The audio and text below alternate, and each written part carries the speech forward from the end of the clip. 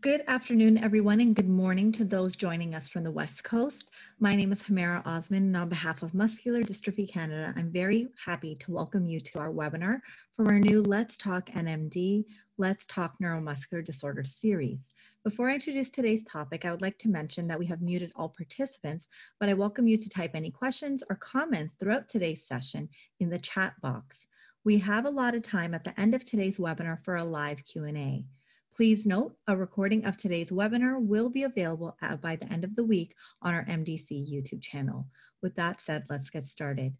Today's weekly webinar is on Myasthenia Gravis. This is a very timely webinar as June is Myasthenia Gravis Awareness Month in Canada, which is dedicated to increasing awareness of MG, supporting those living with Myasthenia Gravis, and creating connections for the myasthenia community, Gravis community in Canada. Although Muscular Dystrophy Canada represents over 160 different neuromuscular disorders, we recognize the unique needs and rich lived experiences of individuals living with MG and their family members. We aim to develop education materials, information, and networking opportunities for the MG community in Canada, and to continue to provide supports for clinical and translational research for myasthenia gravis.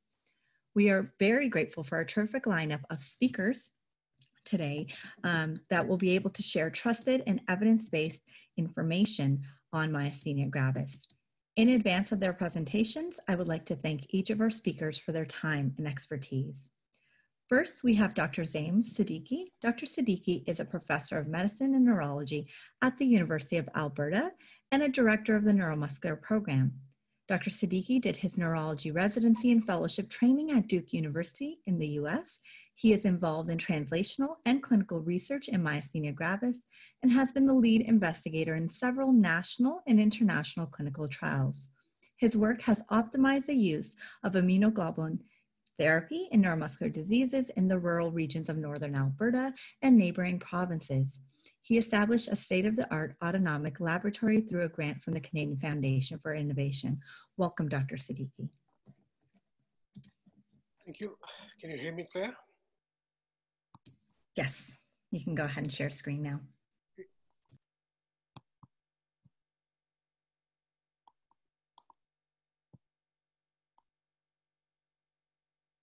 Good morning, everyone, and thank you for that nice introduction. I'll be talking about myasthenia gravis and basically my objective for today. I'll be giving you a brief introduction about the disease itself, how we end up diagnosing it. But a major portion of my talk would be giving you something, what is happening in this field, in the field of translational research, as well as newer treatments that are coming around. Myasthenia is a relatively uncommon disease. It has a low prevalence, but recent literature shows that the incidence may be increasing in the elderly, though it's possible that this may be due to better diagnosis. It is an autoimmune disease, meaning that your own body produces antibodies that attack the proteins at the junction between the nerve and muscle, called the neuromuscular junction. These antibodies are directed against specific proteins, most commonly against the acetylcholine receptor. We'll talk about that in a second. Other antibodies which have been found to attack another neuromuscular junction protein, the muscle-specific tyrosine kinase, and then some rare forms, the anti-lipoprotein 4, and recently another antibody, agrin. So these are some of the antibodies that have been shown to produce the disease in these patients. Basically, in a normal neuromuscular junction, on the left over here, you see a normal neuromuscular junction. This is the nerve terminal. It synapses or makes a junction with the muscle membrane, and there's a gap which is called the synaptic cleft. As the nerve impulse or the signal comes down the nerve terminal, it releases acetylcholine.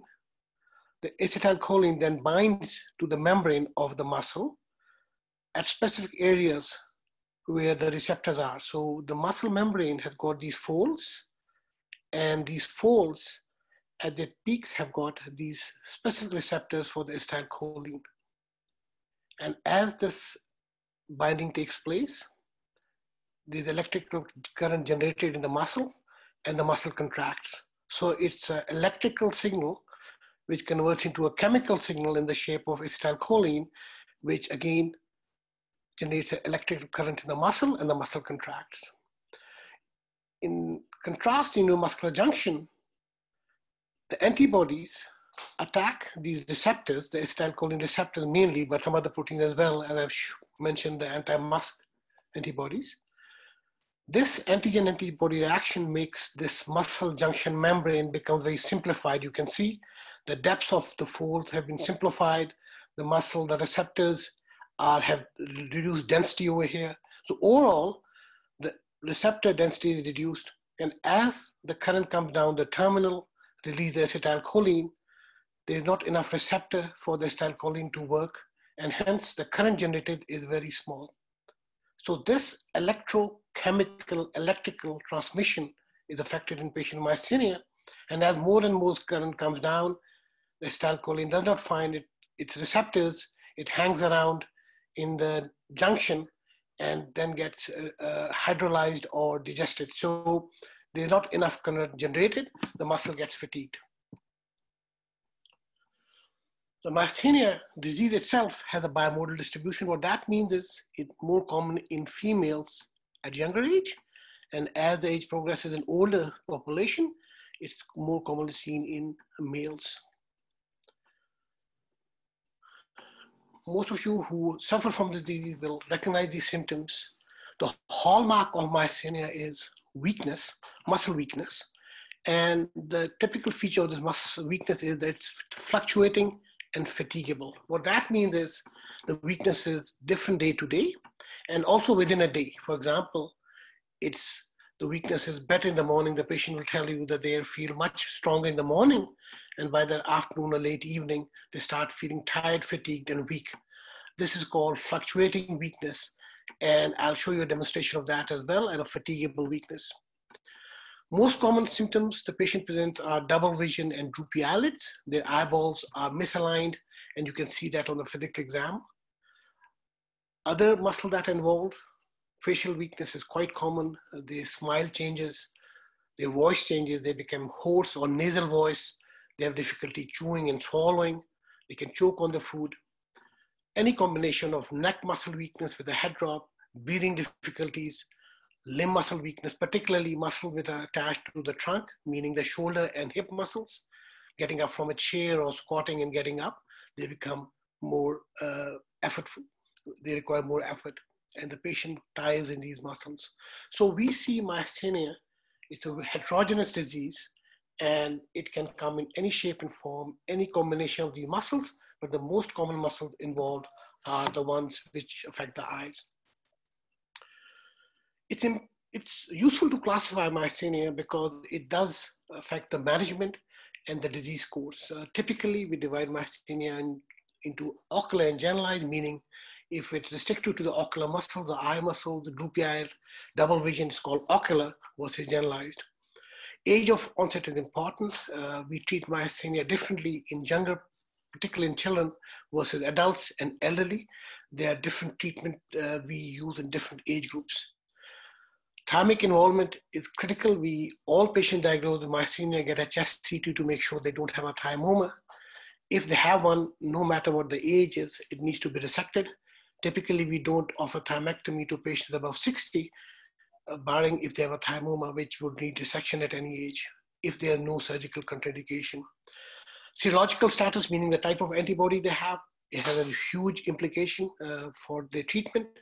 Certain forms of myasthenia do respond better to certain medications, though this is not very clear what determines their response to treatment. And then MGFA, the Myasthenia Gravis Foundation of America classification, it's useful for research as well as it's sort of a universal language we speak to experts. If somebody mentions to me that the patient has a class 3B myasthenia, I would know exactly what the patient has as compared to somebody who got class 1A myasthenia, class 1 myasthenia, sorry. How we diagnose myasthenia? That's typically it's the clinical suspicion. If typically in North America, the literature shows the delay in diagnosis of myasthenia is about 2 years. So the biggest hurdle people say is having a clinical suspicion, because myasthenia symptoms can mimic a number of diseases. Many times it's not thought of.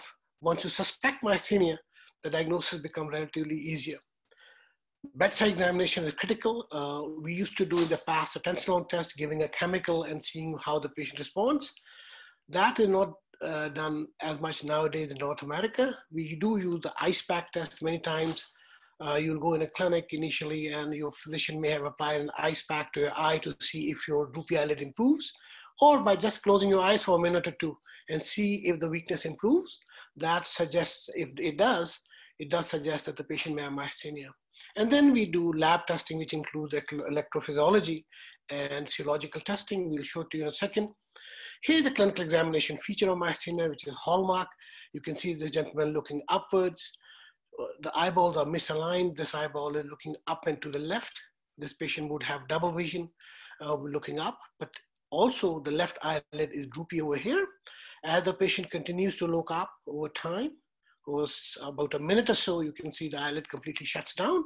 Not only that, the eyeball also, you can see the eyeball has moved a little outwards as well. So this is fatiguing. This is a hallmark of myasthenia, classical feature of fatigable weakness, which we try to look for in the clinical exam.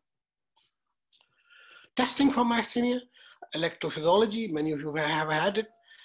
This is what it shows: fatigue. This is a normal muscle. When the nerve is stimulated, the muscle responds. And you can see the response remains constant with 10 stimuli. But in patients with myasthenia, as we continue to stimulate the nerve, the muscle response becomes fatigued, the amplitude becomes, and this is a hallmark, it's called a decrement response, a decremental response, where the initial amplitude becomes lower as with the muscle fatigues, because I told you the pathophysiology, the acetylcholine attaching to the receptors in myasthenia, this is affected and the muscle shows this signs of fatigue. This is the electrical counterpart of muscle fatigue. And finally, if that doesn't, we do sometimes single fiber EMG, in which a needle is put into a muscle and its electrical activity recorded. In a normal patient with a normal transmission, you can see a nerve fiber recording. There are two fibers supplied by the same nerve fiber. So these two muscle fibers are time locked to each other, and when they fire together. In myasthenia, as compared, you see this horizontal splay of this is a delay of current transmission. As one fires, the other one sometimes fires early, sometimes late, and this is a hallmark of a neuromuscular transmission disorder. In severe cases, sometimes the first one fires, the second one does not fire. This is called blocking, and this is suggests a more severe affliction of the neuromuscular junction. And this is not specific for myasthenia, though in a right clinical setting, this is the most sensitive test we have for myasthenia, for diagnosis of myasthenia in patients who other tests are negative. And finally, we go to serology, blood tests. These take some time to, the results take some time. In Alberta, sometimes we have to wait for 2 to 3 weeks for these to come back. In generalized myasthenia, as I mentioned to you, the most common antibody is anti-acetylcholine receptor antibody. About 80% of patients have that, as compared to ocular myasthenia, about 50% have acetylcholine receptor antibody. Rare forms of anti-MuSK, which these two antibodies are available in Canada. Anti-LRP4 is just beginning. They have just developed some assays, and hopefully should be more widely available in the next several months. And as you can see, these are much rare antibodies, anti-LRP4. And then there's a sizable number, about 5 to 10% of patients who do not show any antibodies. And these are called seronegative. And that's where the single fiber EMG is very important, because these patients, despite being seronegative, will show abnormalities on this test. So again, in ocular myasthenia, diagnosis is a little bit more difficult because fewer have antibodies. They've got a higher proportion of patients who are seronegative. In these patients particularly, the diagnosis can be challenging, and that's where electrical testing comes in. So we talked about antibodies. Now, antibodies in myasthenia are sort of a biomarker. And what is a biomarker? Biomarkers are entities, and they're extremely useful in our field. These are entities that we can objectively quantify. For example, in diabetes, the sugar levels. The doctor does not even have to see a patient. They can, by sugar levels, tell how the diabetes have done over the last 3 months, how the medication are working. So biomarkers objectively, they can be measured objectively, quantitatively. They indicate the disease itself, how active the disease is, how it's responding to treatment, and whether the patient is having any adverse effects. There are a number of biomarkers available for various diseases. These range from genetic biomarkers, histology, serums in the blood. You can have proteins, inflammatory markers, MRI findings, for example, in MS. MRI, the physicians do MRI every year to see how the disease is progressing. And these are biomarkers. So the biomarkers can be diagnostics. For example, the antibodies I showed you, these are diagnostic biomarkers in myasthenia. Prognostic biomarkers, which tell you when the patient walks in your clinic, if you had a biomarker, that would tell how the disease would do in the long run, how important that would be. And then predictive biomarkers. Some biomarkers can tell how the patient will respond to therapy or else. In myasthenia, unfortunately, we don't have strong biomarkers. Apart from the diagnostic biomarkers, these antibodies do not correlate with disease severity. They don't tell us whether, for example, a patient with acetylcholine receptor antibody, very high levels, may have a very mild disease as compared to low levels with a very severe. So they don't predict the course. They don't predict the response to therapy. And so the current research is focused on finding novel biomarkers. I've been involved in that, and for many years, for the last 5 to 7 years, that has been a top priority among research community in myasthenia to find robust biomarkers. And this is something where the field is going these days. There are a number of centers. There's a network, about 8 centers in North America, which is collecting samples to see if they can find biomarkers in myasthenia. As far as the treatment is concerned, I'll spend just a minute or two on this. It won't take too long. Just to let you know that my MG, as you know, is a heterogeneous disease. No two patients are the same. About 85% respond very well to treatments that we have. About 15% are refractory and have us quite significantly affected. There are a number of factors we look in managing myasthenia. When a patient walks in, we look at the age, we look at how bad the disease is, how severe the symptoms are, how soon we need to control the symptoms. If the patient has got respiratory issues, we will bring the patient to the hospital. As compared to ocular myasthenia, we might treat it as an outpatient. Again, comorbidities play a huge role in managing myasthenia. For example, diabetes precludes, we try to avoid steroids in diabetes. Other autoimmune diseases, I've got about 5% of patients have got rheumatoid arthritis, and we try to see if both diseases can be managed with one immune suppressive therapy, and so on and so forth. So myasthenic management is quite variable from patient to patient. In general, we start with symptomatic treatment with mestinon and then move on to stronger agents such as immunosuppression with prednisone, azathioprine in combination. And in certain cases, we offer thymectomy. Plasmapheresis and IVIG is reserved for more severe cases. And what I want to highlight is just in the last couple of slides, how the management has changed in myasthenia. So just about 10 years back, this is a major publication in Neurology, and you can see the first, second, third, and fourth line agents. The first line agent, pyostigmine, prednisone, thymectomy may remain the same, but second and third line agents are changing rapidly. And typically in generalized myasthenia, we start with acetylcholine symptomatic treatment alone. And if there's thymoma, we send for thymectomy. And after that, if the patient does not respond, we add prednisone and or Imuran sequentially or together and wait for about a year or so. If it responds, we try to lower the prednisone. And if that does not respond, we switch azathioprine to another agent. By this time, we know the patient is refractory. And what has changed in the last few years is there are new therapies which are coming, the monoclonal antibodies. These are targeted therapies which are specifically directed against a particular part of the immune response. Rituximab is commonly used. We employ it regularly in it's our second or third line agent now, very frequently. And more lately, and this is my last slide, this is what the most exciting part is. Just in the last couple of years, there are a number of new medications that have come around. The REGAIN trial showing eculizumab to be highly effective in resistant myasthenia, zilucoplan, which came in the last 1 year, and just last 2 weeks ago, you can see ADAPT trial came out positive. So these are newer monoclonal antibodies with novel mechanisms of actions, which are very highly effective.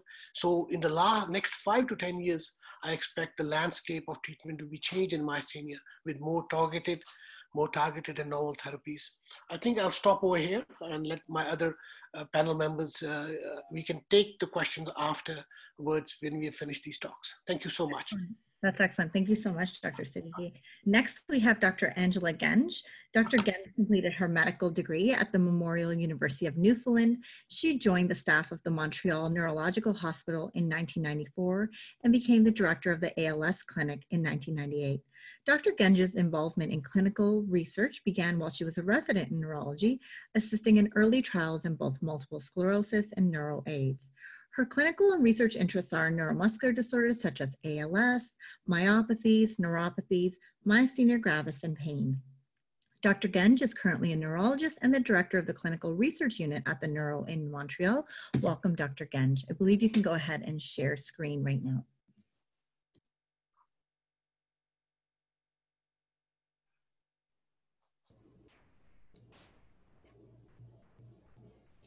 Hello, everyone. Do you see my screen? Yes. Can you actually put it in full screen mode, Dr. Genge? That's what I'm looking for. Thank you.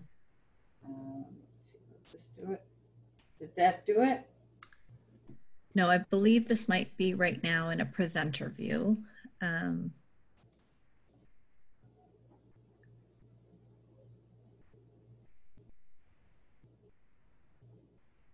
Greg is mentioning to click display settings right there up top on the center where it says, yep.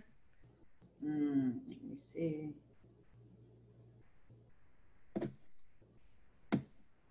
Still not, here we go, sorry.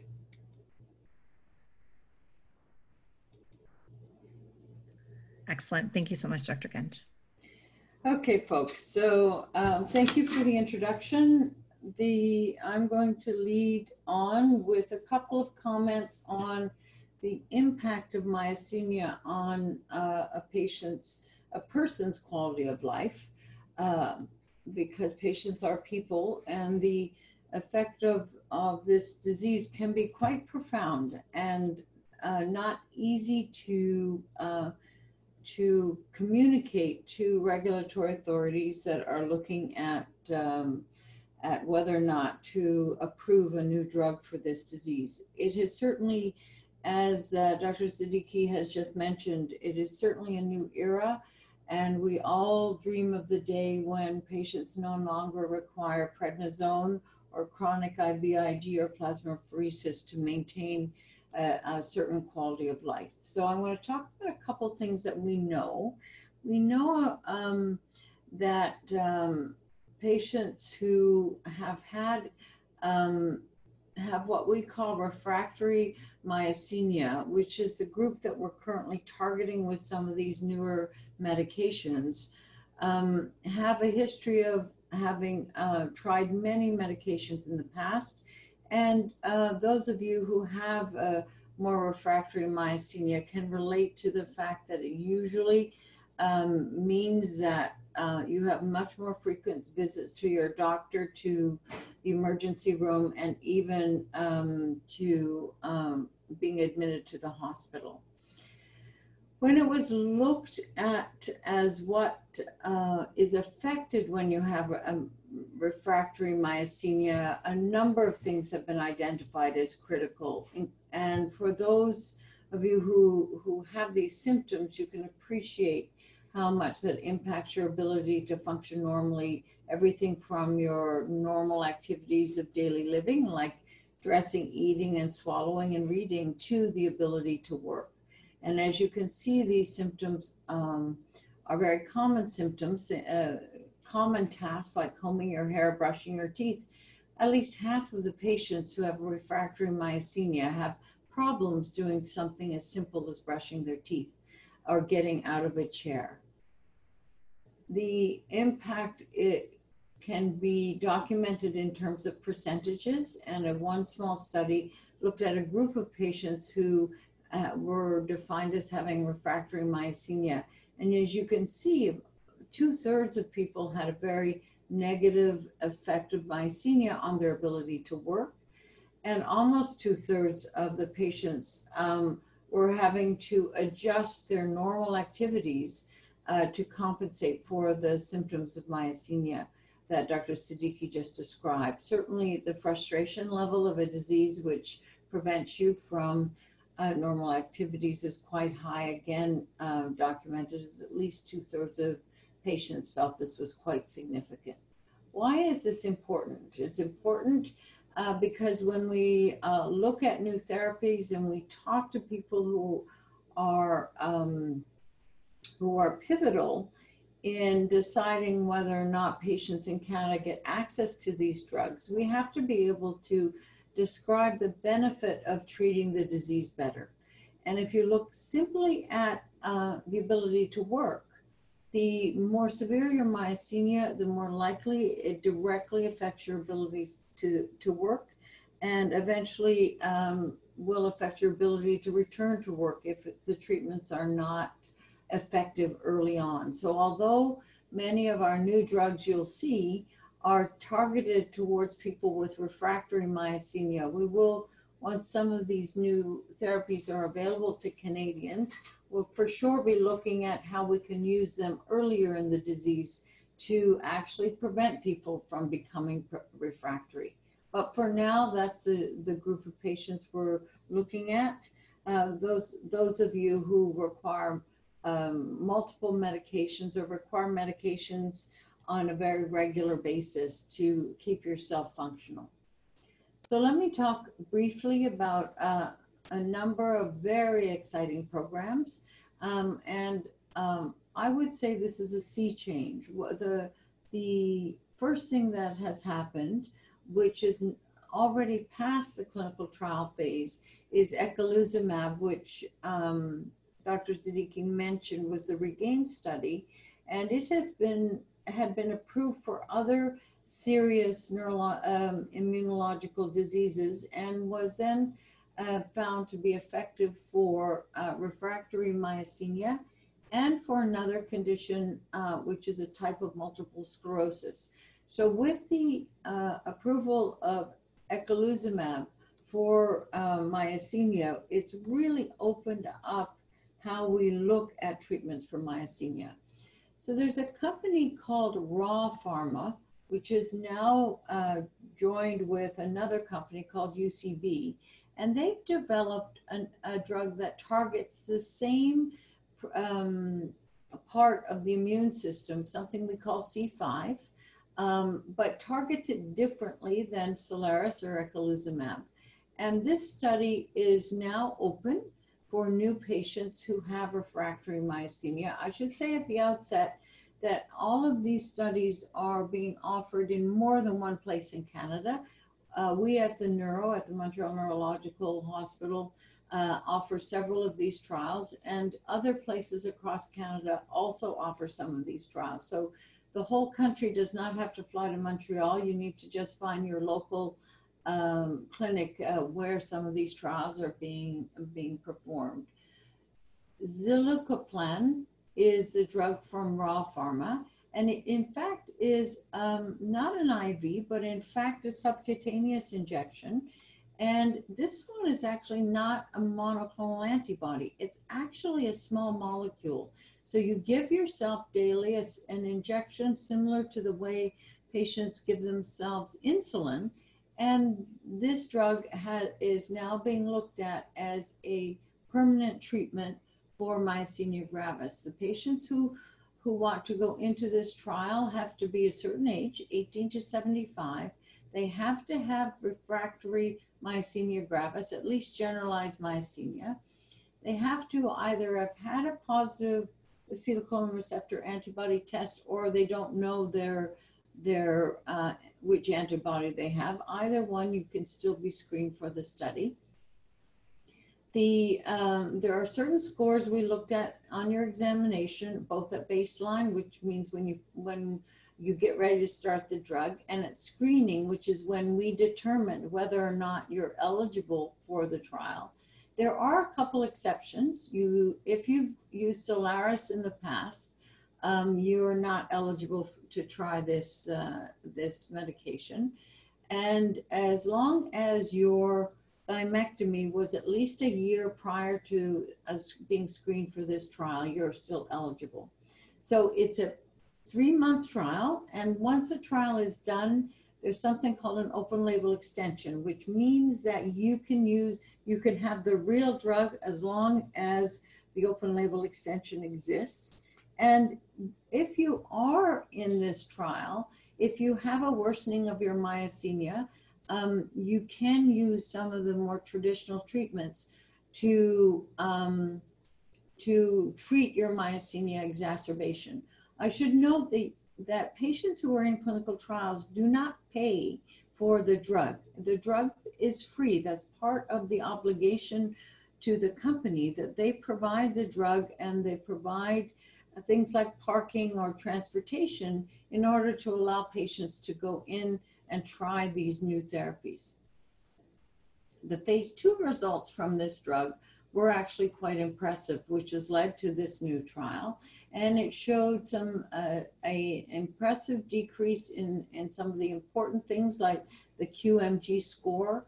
They also showed significant improvement in myasthenia activities of daily living and quality of life scores. And in fact, they were able to document, and as Dr. Siddiqi mentioned, we're looking for biomarkers. In this case, a biomarker is in the complement system, and they were able to prove that they had a direct effect on the complement. So pretty exciting stuff.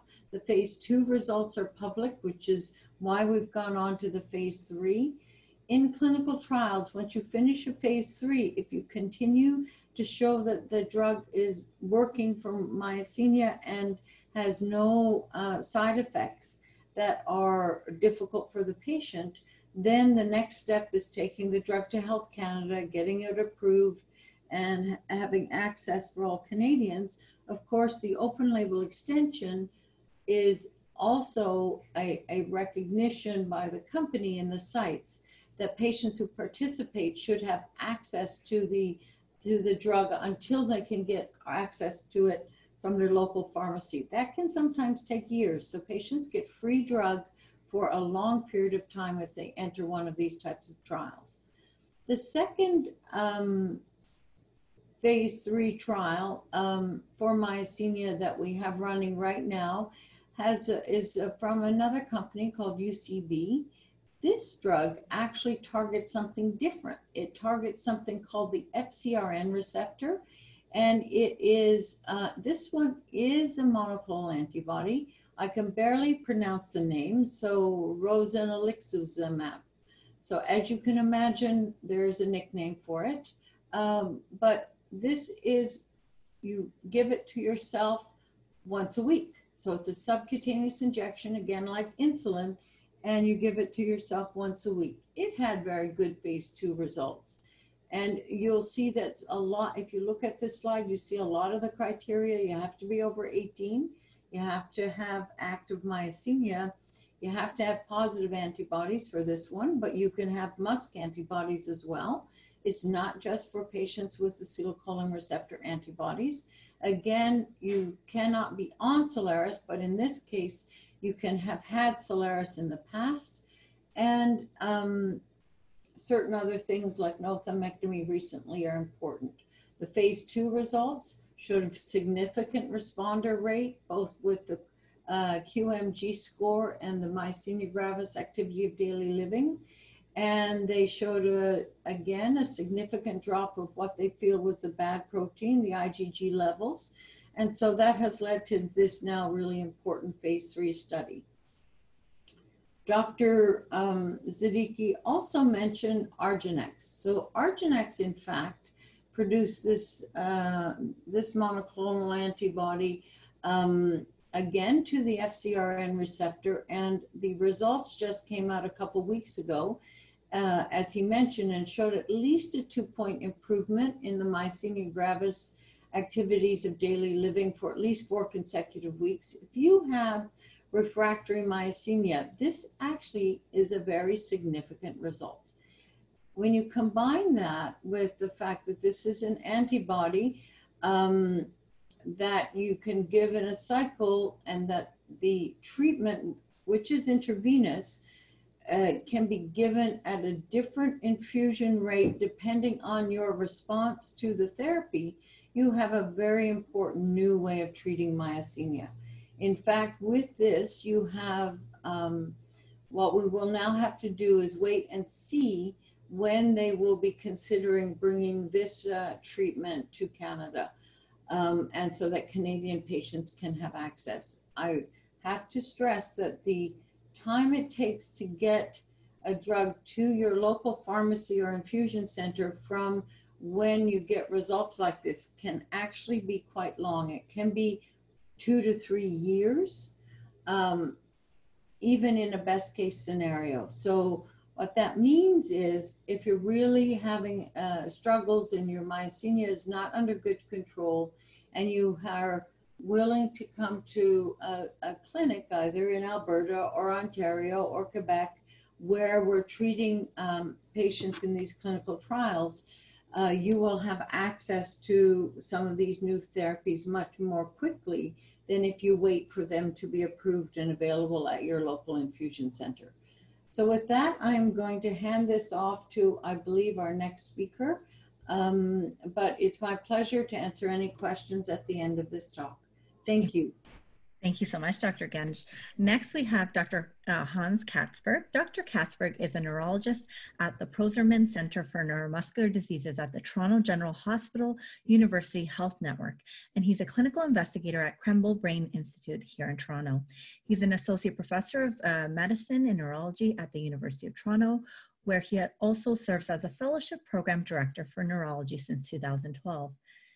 Dr. Katzberg has previously served as research co-chair for the Canadian Association of Neuromuscular Diseases, CAN and MD, from 2012 to 2017, and associate editor for the Canadian Journal of Neurological Sciences from 2013 to 2018. Dr. Katzberg's research interests include the assessment and treatment of neuropathies and neuromuscular junction disorders such as myasthenia gravis. Welcome, Dr. Katzberg. Thank you very much. Can you hear me? Yes, sounds great. Go ahead. Okay, great, thank you. So very happy to share some insights today on the disease course, how myasthenia gravis progresses, fatigue, breathing, sleepiness, and you'll see how these interact shortly. Here are my disclosures. It does include, I will talk about a grant that I received from Muscular Dystrophy Canada to address some of these topics as well as a relevant disclosure. So here are the 3 questions. What is the usual course of myasthenia gravis? What is the relationship between fatigue, sleepiness, and sleep in myasthenia? And what are the respiratory assessments? So first, some of the types of MG, because this does have an impact on how the disease is going to progress. And I'm very thankful for Dr. Siddiqi for doing the intro where a lot of these topics have already been raised. Firstly, it's important to note that there is also genetic as well as acquired forms of myasthenia, and acquired often being an alteration of the immune system, which has an impact on disease course because acquired MG is more often associated with sharp changes, which can be worsening, including episodes of we call crisis, where there can be a challenge with breathing in the acute phase, and also spontaneous improvements as well. And this goes to the concept Dr. Siddiqi said about fluctuations. There are also patients, as Dr. Siddiqi mentioned, that have myasthenia restricted to the eyes. And this can also be severe, but in general tends to be less severe than generalized myasthenia because it only affects the eye muscles and does not include some of the other muscles Dr. Siddiqi mentioned, the breathing muscles, the swallowing muscles, and the limb and axial muscles in the spine. Before I go into the majority of the case, it's important to note what are some of the outliers. So there are patients with refractory myasthenia. These are patients that despite multiple types of treatments that we intervene with and repeatedly may still experience significant deficits. There's also the other extreme where there is benign MG, patients who have little to no symptoms without even trying any medication. So these groups do exist, but it's not as common as the bulk of patients, which often do require treatments.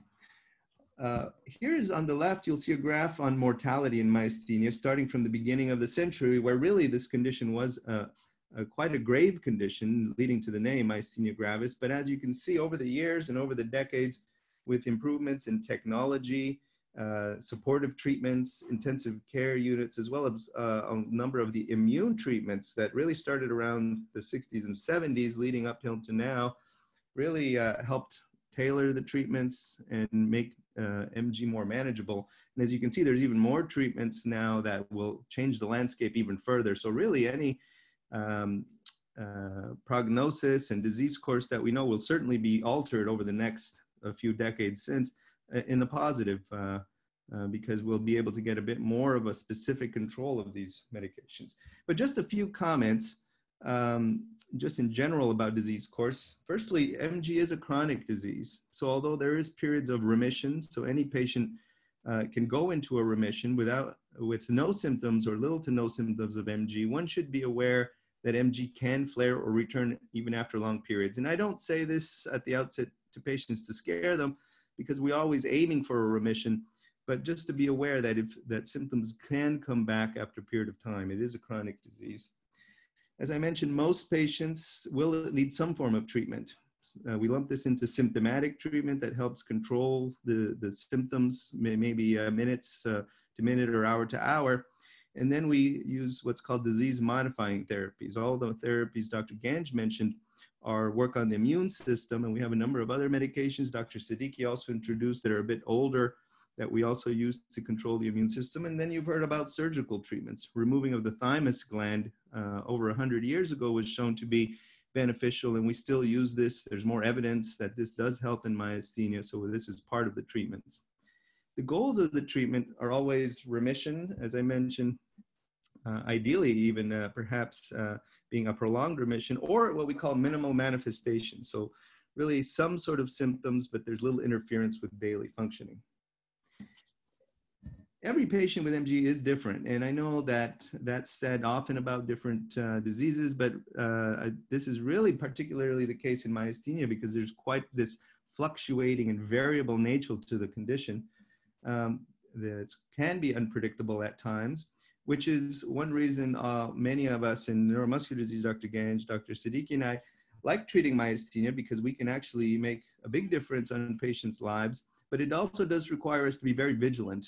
To pay attention if patients were to worsen. We're always aware if someone's having a minor flare-up to see if we need to modify the medications. And from the patient side, this does require regular medical checkups for the most part, unless someone really has been symptom-free for a long time, and perhaps this can be done less frequently.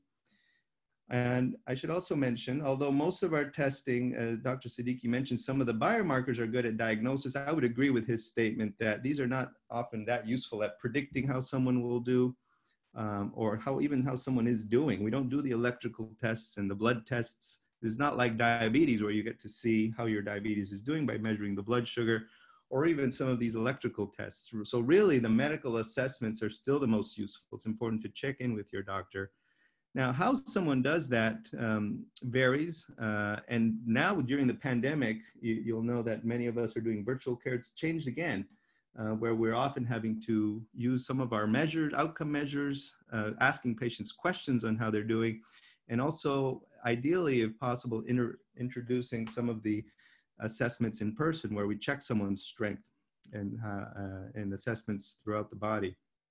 And another general concept is while we're doing all this, the goal of treatment is not only to keep someone from functioning and feeling well, but also to prevent damage to the muscle. Dr. Siddiqi showed this diagram here. You can see the nice folds with a lot of the receptors on the end here. And over time, what can happen if there is multiple attacks or uncontrolled myasthenia, this flattening of the muscle membrane can occur, which can become fixed over time. So that's what we're trying to prevent. And that's why we urge patients with myasthenia to check in frequently with their physicians to make sure that that's happening. The difference between other muscular dystrophies, in my mind, myasthenia gravis is not a neurodegenerative disease because we do have these treatments. It can, there can be fixed weakness that develops, where our goal is always to prevent that. And the other reason it's somewhat different than most muscular dystrophies or other muscle diseases is that a lot of this problem that you see here happens primarily at what's called the junction, the connection between the nerve and muscles, not throughout the whole muscle. And also that these junctions have a lot of reserve in order to maintain strength and that's built in. So it's, that also affects the fairly favorable disease course. Let's talk about fatigue a little bit. Certainly, this is an important concept in myasthenia.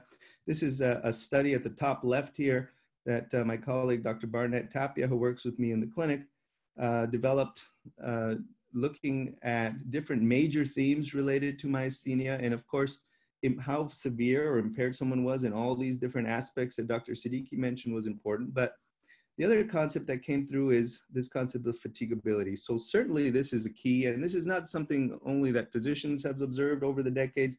This is data collected from patient interviews. So, and this is recent, 2014. So in this day and age, it's still the case that this fatigability that we have known about is one of the most important things to patients. And overall, that leads to overall impairment in all these different sub-themes or parts of the body that deal with the muscles. So certainly this fatigability is a hallmark. And what we're really referring to there is a fatigability of muscle contraction. So the ability to maintain a muscle contraction is not possible as well in myasthenia due to the concepts that Dr. Siddiqi mentioned. And it's important to distinguish that fatigability from fatigue, which is a bit more non-specific. If you look it up in the dictionary, there's a number of different terms for it: tiredness, weariness, lassitude, but these are all getting at a more non-specific term that may not be the fatigability of muscle contraction that we look for, but it still could be an important MG, and I wouldn't discount it altogether. This is a study that we did a couple of years ago showing that just asking that question about fatigue in general still can have benefit and use in measuring myasthenia. But it's important to recognize that there can be other causes for it: depression, mental issues, medical issues such as thyroid, vitamin deficiency, etc., and other neurological, neuromuscular conditions as well. Here's the different muscle groups, as I mentioned. Here's a number of different ways at looking at fatigability. As you've heard, this can happen millisecond to millisecond, over seconds to minutes, throughout the day, or even more broadly in terms of seasons. Now, here's the concepts of how sleep and sleepiness is introduced. And this is part of actually a grant that Muscular Dystrophy Canada, as I mentioned, was able to support. And we've collaborated with sleep and respiratory colleagues at U of T to develop strategies and concepts that we've borrowed from other conditions, muscular dystrophies, ALS, where similar patterns of breathing occur. And our goal is to look at both pediatrics and adults and to comprehensively studying how breathing problems at night during sleep across the age spectrum affects people, and not just in people that are having an acute crisis or flare-up, but just in general. So how do we measure breathing? So here's a few concepts. We can use some questions. It's quite limited in our myasthenic scales, actually, the different questions that we use. We sometimes borrow other scales that are used to assess breathing. And one of our goals in this project is to see which ones of these questions might be most valid, simply over the phone or in person. And some of the tests that we use in the clinic are volume tests, so how much strength someone has in producing a volume of breathing, and also how strong. So what are the pressures? So one is maximal inspiratory pressure. You can see the device in the bottom left here with a mouthpiece. But as you might expect in myasthenia and other conditions, mouth weakness can often be a factor. So there's a sniff test that can be done through the nose that might mitigate that. And this is some of the things we're investigating now through this grant. It's also important to note that sometimes we do these tests seated or flat being a little more tough. So we're also exploring which one of these tests are best in MG. What about sleep disordered breathing? So that's another way that we might be able to tease out breathing difficulties, because at night is when some breathing problems may come out. And it was known for a number of years now through Dr. Mike Nicole's work in London that sleep apnea, or a problem that occurs where breathing stops and starts during sleeps, is common in myasthenia. And the first publication from our grant here has just come out a few weeks ago that does show that this can also occur in children. The good news is that this can be treated with a device that applies pressure to support breathing. What about sleepiness? Well, and why is this all important? Well, if you don't breathe well at night, this can lead to sleepiness in the day. And this is a study that we did a few years ago where we showed this. In fact, in myasthenia, that excessive daytime sleepiness is common. It can also occur when myasthenia is stable, and it can be difficult to detect. So we did these sleepiness tests where people take naps, And we were able to show that this does occur in myasthenia, and it's most often related to sleep apnea, as we might expect. We did a polysomnography test or a sleep test at night. So what can we do about it? We showed through a follow-up study that napping can actually be helped, because these here are naps, and we've shown that patients with myasthenia weakness, the weakness itself can be mitigated by getting some naps in. That's not always easy. So here's some practical suggestions from this. Firstly is always try to get a good night's sleep. If you're still difficult or tired after this, or your myasthenia is active, talk to your doctor. And napping can not only help sleepiness, but can also help weakness, especially the eyes, based on our study, if you can manage it. So just to conclude, course of MG is variable. It can depend on the kind of myasthenia, the treatments given to control the disease. I think a lot of exciting trials coming up that might change the course of myasthenia once again over the next few decades. And the best way really to monitor this is to check with your doctor to monitor the signs and symptoms of MG intermittently to ensure that you're not going into a crisis, and also to make sure you're optimized. Fatigability of muscle contraction, I showed you, is a hallmark of MG, but you have to be cautious just attributing generalized fatigue. That could be due to other causes to myasthenia. There are validated questions and techniques. I showed you some of these devices that we might use, and some, including sleep studies, if appropriate. I'm not advocating this for everyone, but check with your doctor if that's appropriate. That can measure breathing dysfunction. And I think this is something that was known for years, that sleep is important for general health and for muscle health and for MG, and some of our work confirmed that. And if you're not able to get restful sleep, I would suggest try naps if you can, and seek medical opinion, because it may be over and above something you're able to notice at night. And respiratory support can be helpful if that's the case. With that, I'll conclude and stop sharing my screen. Thank you very much for your attention.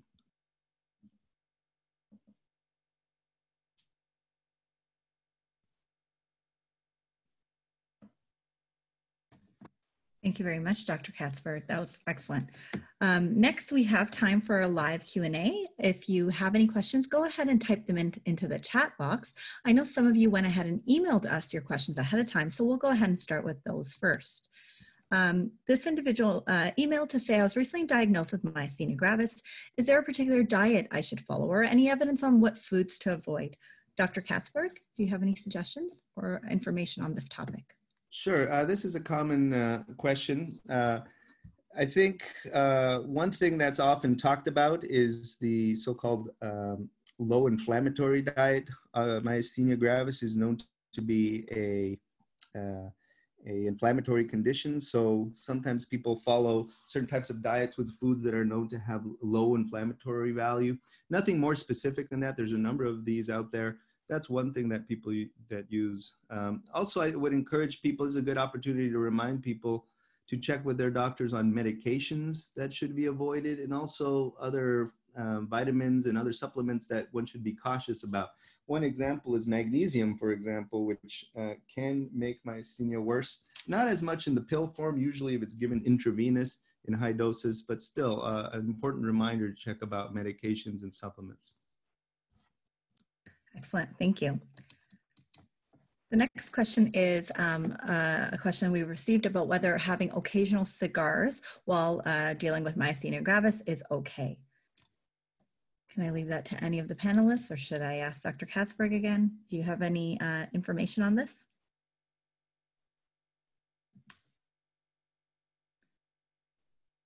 It's Hans Katzberg. Nothing specific on this. You know, because breathing can be involved in myasthenia, we generally tend to ask patients to avoid smoking of any form. I think the occasional cigar may not be as bad as daily smoking, for example, of any sort, but I would still be cautious about inhalation, as that could be make myasthenia, which can already have breathing difficulties, a bit worse through other mechanisms. Okay, and then there's a question about having more frequent, rapid, shallow breathing with any exertion does that indicate worsening MG? So frequent, rapid, shallow breathing with any exertion, does that indicate worsening MG? Okay, I'll do the final one because it's a breathing one, but again, I think there can be a number of things that can cause rapid, shallow breathing, especially with exertion. So If it happens consistently, though, it perhaps could be a sign of that myasthenia is having some problems. So I think if someone is worried about it, they should certainly check with their doctor. Excellent. Well, I'll just add to that is that breathing with myasthenia, yeah, rapid shallow breathing, but if the breathing becomes more difficult when they lie down particularly, that suggests diaphragm weakness. And so we look for that carefully if the patient has difficulty lying down and the breathing gets worse. So that's a little more specific sign. But again, that can be from other diseases as well. And as Dr. Katzberg mentioned, need to see a physician anytime you have breathing issues with myasthenia on board. Excellent. There was this question that came in about whether there's a patient registry for myasthenia gravis. They specifically asked about MDC, but also across Canada. So I can speak for MDC. We do, when you do register as a client with Muscular Dystrophy Canada, we do ask for information about your diagnosis, and we do have information about different Canadians across coast to coast with myasthenia gravis. And then I am sure you'll all mention also the CNDR, which is the Canadian National Disease Registry for Neuromuscular Disorders. Also collects information on myasthenia gravis, individuals with myasthenia gravis. Another question that came in is an individual is in their second trimester of pregnancy and has MG, and they're worried. Does MG worsen during pregnancy, typically worsen, or lead to challenges with labor? Dr. Genge, can I ask you to speak on this one?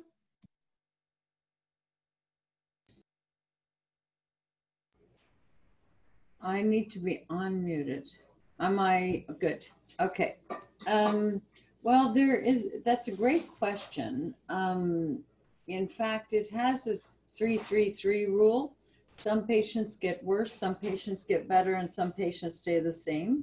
So myasthenia can worsen during pregnancy, and it's actually one of the things that will cause an exacerbation. The most important thing from my perspective is to make sure that you are with an obstetrician who is someone who is knowledgeable about autoimmune disease in pregnancy. That's probably the most important thing you can do. Obviously, the obstetrician and the neurologist stay in close touch during a pregnancy. And if you get any symptoms, everyone is fatigued when they're pregnant, and they're particularly fatigued right after, but there is a difference in the quality of the tiredness between myasthenia and normal postpartum fatigue from having a baby who doesn't sleep. So I think the most important thing I recommend to everyone is to be with an obstetrician that is knowledgeable in autoimmune disease. We tend to call them high-risk obstetricians. That doesn't mean you're high risk, but it just denotes that their experience with women with neurologic or other conditions that require closer monitoring. That's excellent. Just being mindful of time, if we haven't got to your question, I will email via the research@muscle.ca, or you can send us an email as well. I know Dr. Genge mentioned this today in terms of collecting evidence or information to help support new treatments to come into Canada and to have it funded. We currently have a study at Muscular Dystrophy Canada where we're looking at the economic cost impact, or the impact of neuromuscular disorders. So the cost of living with neuromuscular disorders, the impact on your quality of life. And we encourage Canadians with myasthenia gravis and their family members to take this survey. It's on oursurvey.ca/MDC. And just to close, I'd like to thank all of our speakers for sharing their insights, and to our mission team at Muscular Dystrophy Canada for their ongoing work with supporting individuals with neuromuscular disorders. I'd also like to thank Alexion Pharmaceuticals for helping to support such education initiatives and for their ongoing collaboration with MDC. I will post top 5 key learnings from today's webinar by the end of the week. And as always, I encourage you to please email your questions to research@muscle.ca. Thank you for your time, and thank you again to our speakers.